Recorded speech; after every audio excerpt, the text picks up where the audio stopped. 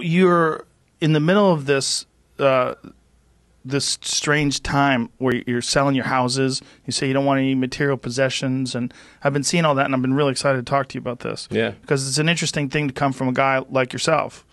Like, why are you doing that? I'm slightly sad about it, actually. But Well, if you're sad about it, why are you doing it? I think possessions kind of weigh you down. They're kind of an attack vector. You know, people say, "Hey, billionaire, you got all this stuff." Like, well, now I don't have stuff. Now what are you going to do? Attack vector meaning like people target it. Yeah. Interesting. Yeah.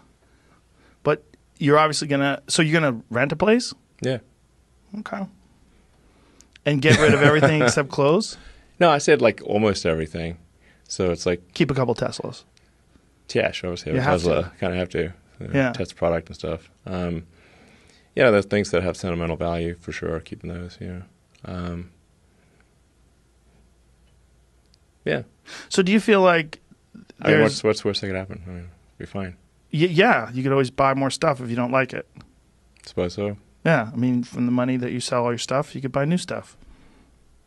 But do you feel like people define you by the fact that you're wealthy, and that they define you in a pejorative way?